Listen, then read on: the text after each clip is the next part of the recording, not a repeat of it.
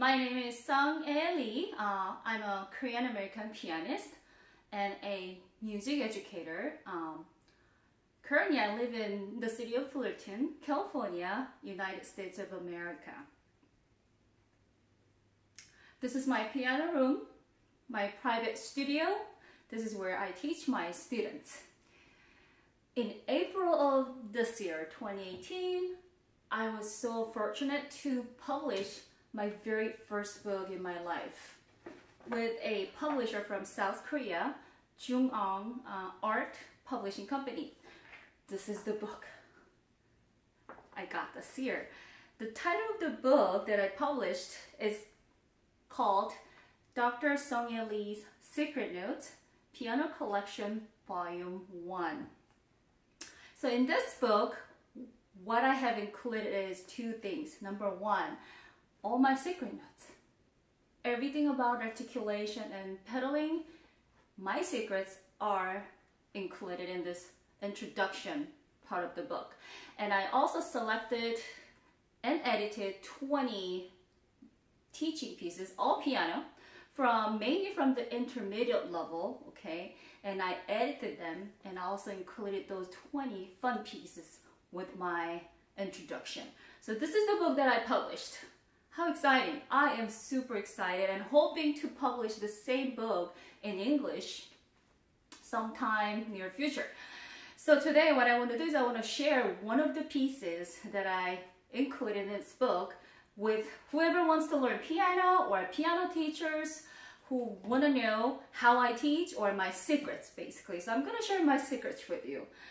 My insight, my interpretation. You may not agree with my interpretations or my ideas, but I just wanted to share with you because again, I'm a passionate person, pianist and an educator. I just love teaching. So today I want to introduce one piece from this book. It's titled Puck, P-U-C-K, okay, Puck, by who? Everybody probably heard Puck, and you don't know what that is, but this was actually a piece composed by our Norwegian composer. His name is Edvard Grieg, G-R-I-E-G, Grieg, Edvard Grieg, as you all know.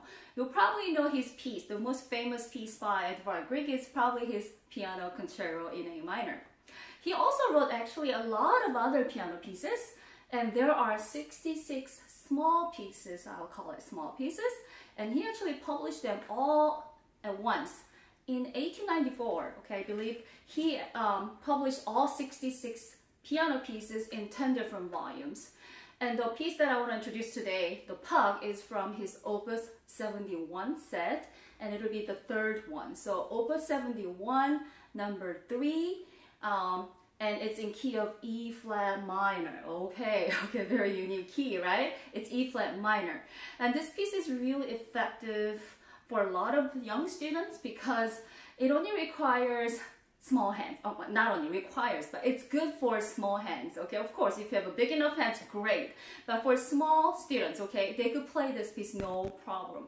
Because there are a lot of 5-finger patterns like this, okay? And well, so much going on in this piece, but if you know the key of E flat, if you know the basic pentascales, if you know how to play the scales, and there are a lot of repetitive patterns that you find in the score. So it is very attractive piece to a lot of young students. So I strongly recommend this piece as part of your teaching pieces for those students who are looking for a fun piece to play. So why don't I just play this piece for you first, okay?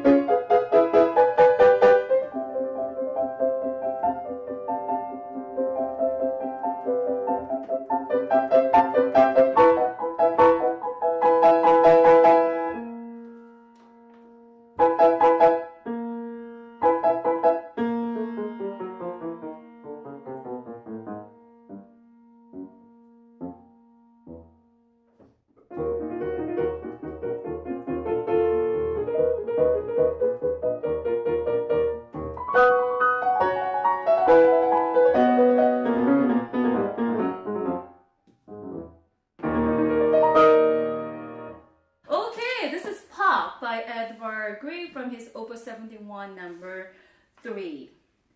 So, who is Puck? What is Puck? Okay, let me tell you about Puck. Understanding who Puck is, the characteristics of this character named Puck is very, very important. It's the essential key to understand this piece. So, as you all know, Puck is a character. It's a fairy or elf. Very clever, mischievous figure, okay? It appears in a play, comedy actually, which was written by the most famous British playwright, as you all know, Shakespeare. So in his comedy, Midsummer Night's Dream, this character appears. So he's the one with a lot of humor, okay, but clever, okay? So he's looking around and to see if there's anything he could make trouble into. So he's a troublemaker. So that's what I feel even from the beginning. He's starting with left hand. The very opening is all left hand starts, set the mood in E flat minor. It's in cut time. So you really have to feel the 1, 2, cut time. But it moves very fast, as you heard, okay? Fast tempo, a lot of notes, and some explosion, a lot of dramatic changes, extreme dynamics. Everything is here in this piece. Okay, we start with left hand staccato. So this is, I feel like Puck is looking around to see if there's anything he could have fun with or make joke out of. So here, that's left hand staccato. You gotta make sure your hands are staying on top of the key. I call this as a classic fingers, where you use the tip of your finger to land on the key. But you need to just simply make sure you glue them to the key and bounce up just very lightly, like this. Because we want pianissimo dynamics and staccato articulation at the same time. And you gotta make sure, especially with the small hands, you gotta make sure you follow them, okay? I call this follow through to my students. What it means is you have to make sure you align your arm to those fingers that's playing. So here we go, like this. It continues for about two lines, okay? Then here is a 5-finger pattern, including double notes. You have to go to those downbeats where you have two notes together called double notes. So you need to make sure that you stay to the top of the key using classic fingers, because you need a very clean sound here. So the little students need to really practice and get those 5-finger patterns, pentascales down. Then he goes, there's another one in A flat, which is a minor 5-finger pattern. Then he goes again in G flat, then he goes, those are major by the way. So, and another one, okay, another one, and last one. So you have about 8 patterns of pentascales here. So really working on those scales first will be very, very helpful, okay? And as you watch my pedals, I'm adding some pedals for those accent markings. Every time you have accents on dotted half note, I put my damper pedal down slightly from the top, okay, just about halfway, so we could add some color and the volume to it, okay? So it sounds like he's looking for something, okay? Here it comes. Pedal.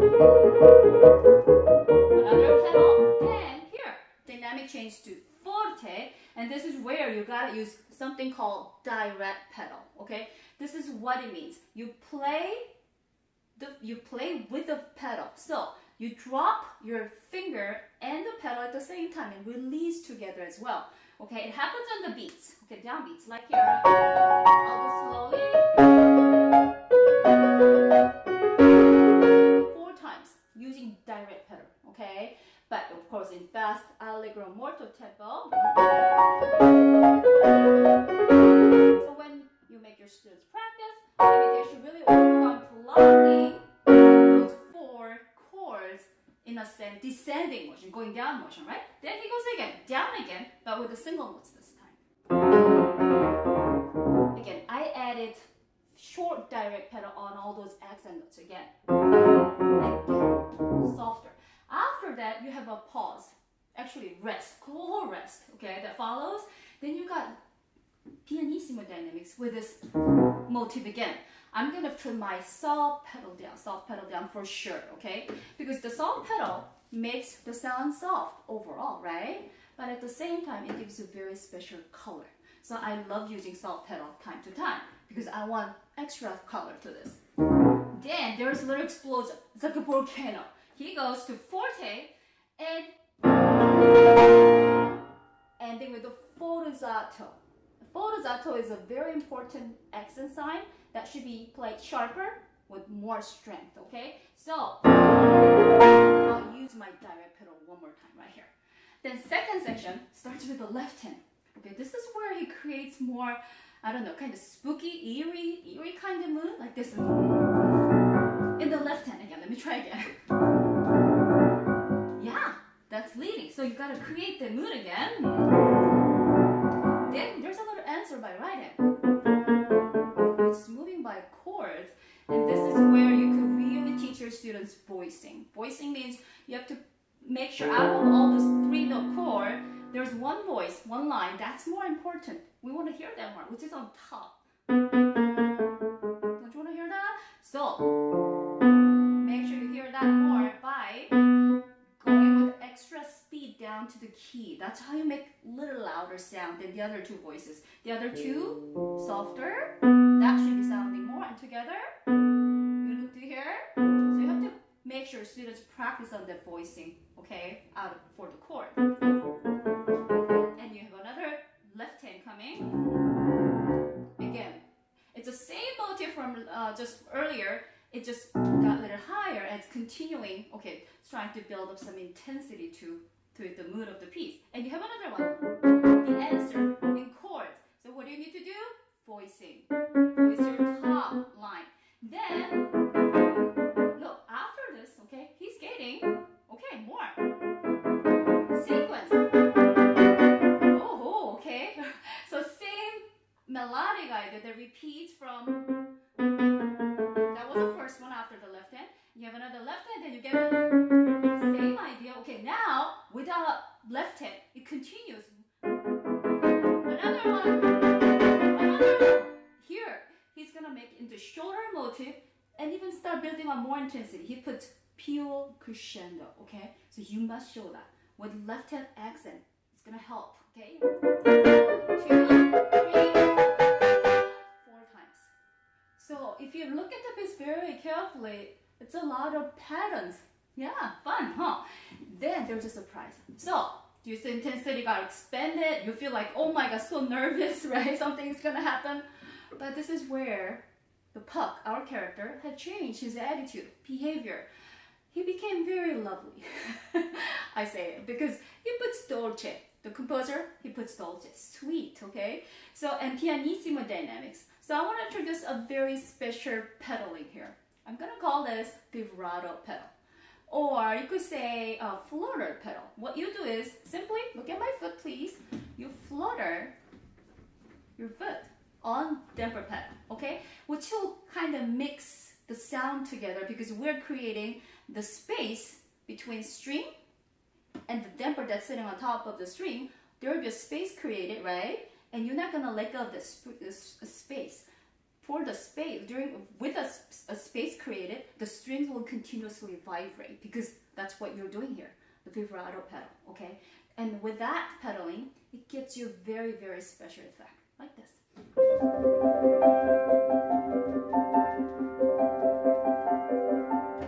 Did you hear? I even added soft pedal to it. So that's how you could show the special color with a special effect and sweet dolce character, okay? So again, Puck, our main character, he has changed his attitude, okay? He was doing all kinds of mischievous stuff and making troubles here and there, searching for all this kind of, stuff. Then he has to be very mellow. Again, I love this part.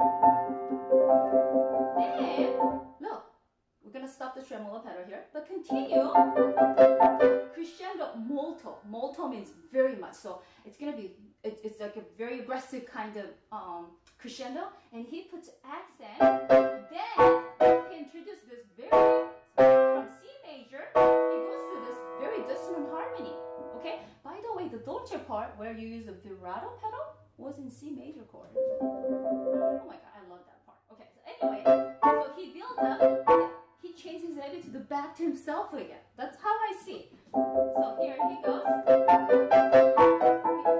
You hear that? Yeah, accent those dissonant harmony. Then One crescendo to it. Surprise! He's stopping all of a sudden. Here, with just one single note, B flat.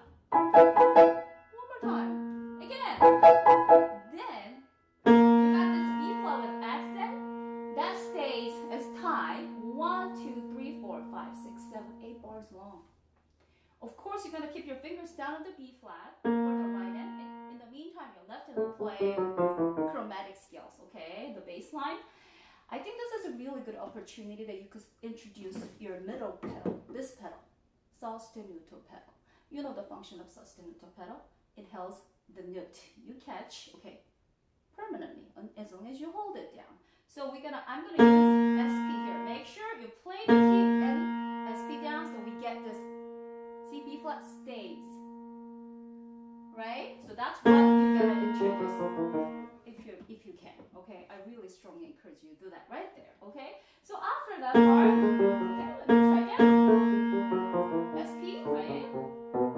Continue with chromatic scales down, and he's back to his searching time. Okay, so this all comes back again. The first section comes back basically, and again, this is where you're gonna use your direct pedal.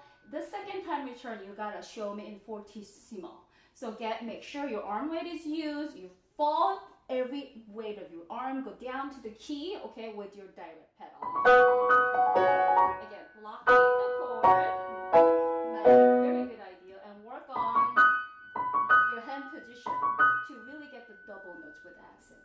And surprisingly, of course, he's gonna finish with some kind of volcanic explosion at the end.